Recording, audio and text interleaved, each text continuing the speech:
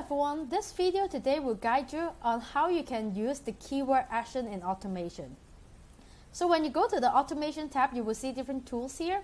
Keyword action is on the second one, which means whenever your client comes into you and the bot will reply based on the keyword that your client typed. For example, here in keyword, first of all, you can set your own keyword, and that can be set in different languages or even with emoji.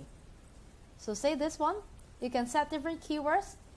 And for the matching method, you can choose fuzzy matching based on the percentage of the keyword that they hit. For example, let's say hello, H-E-L-L-O, for 5 characters.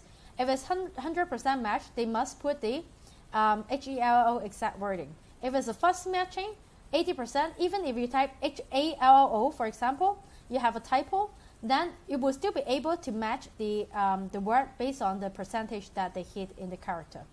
For contains, that will mean that in the sentence, the first keyword in the sentence, that will be able to match as well. For example, hi is the keyword here. Let's say a customer type a sentence. Hi, I would like to understand your opening hour. Then the first keyword as hi is matched. Then it will be triggering the keyword action, the reply action on hi. So for the next step, you can choose the corresponding reply material once your client hit the keyword. So you can here, in this case, if they say hi, then you can send them a welcome message. And of course, you can choose a lot more different material here. You can choose text, document, images, videos, stickers. That is already in WhatsApp itself. And you can multi-select the material as well. So say in this case, if I select 2 different types, text plus document, whenever a client say hi, they will receive a welcome message in text and also a PDF document.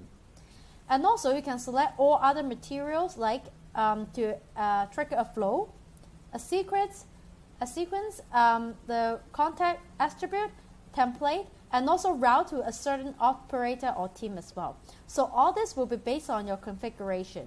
Thank you.